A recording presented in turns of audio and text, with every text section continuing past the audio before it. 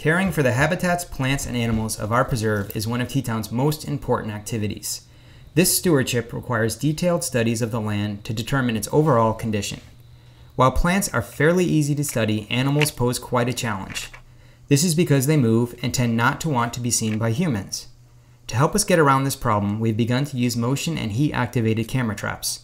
Here, conservation scientist Siener is placing a camera trap on a tree and doing her best impression of a wild animal to test the camera's placement.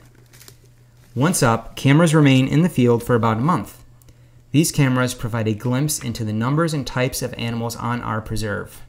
Cameras have identified a variety of common animals such as deer, raccoon, and coyote, as well as less common species such as fisher and bobcat.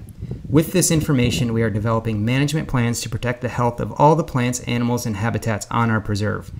We hope that our science-based approach to land stewardship will serve as a model for other preserves and help restore the vitality of our landscape.